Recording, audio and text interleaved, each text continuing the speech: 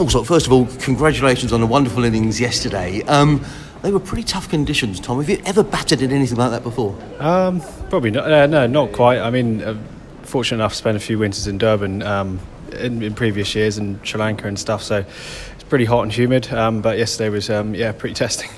How difficult was it to keep concentrating in that type of heat? Yeah, not going to lie, it was at times. I think, but like most things, batting, I think it just went in phases really. Some obviously after drinks breaks or after lunch and things like that, we just had a bit more time to recuperate. And then obviously as the longer you batted, just trying to keep to routines and things like that.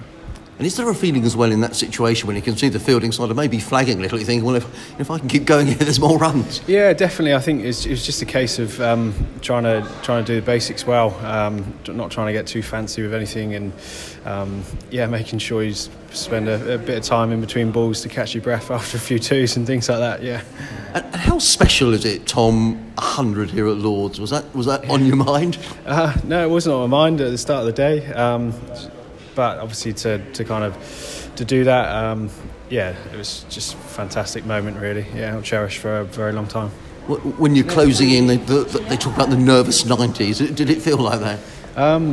No, that's probably where the heat came in and helped actually. I think it was just too busy trying to wipe the sweat off my eyes and keep the gloves dry, things like that. So no, not quite. Wonderful moment. Were any of your family or friends here to witness that, Tom? Yeah, my older brother was here, and my other half as well. So no, it was a very special moment. Yeah. And a terrific partnership with Cheteshwar Pujara. I just wonder what role he played in the partnership as well, Tom. Yeah, like we see, really, he's just a real calming influence. Not only in the dressing room when you're out there batting, he obviously more than knows his stuff, and he's been a pleasure to bat with. Fortunate to have a few partnerships with him this year, and long may it continue. It seems to have been a terrific move, 300 since you've come to Sussex. You must be absolutely thrilled with the way things are going. Yeah, no, I mean, honestly, I can only just say it's a reflection of kind of how the club and coaching staff and the squad of players have been with me, really. It's just been fantastic from day one, and it's just nice to be able to obviously contribute. Let's talk about the game, because Middlesex made a good start in reply. Well, you saw a lot of the wicket. What have you made of it tonight? Yeah, I think it's a tough one. I think when the ball gets a bit softer, I think it's a pitch that takes a bit out of the ball. So when it loses its hardness and shine, it becomes difficult testing conditions for bowlers.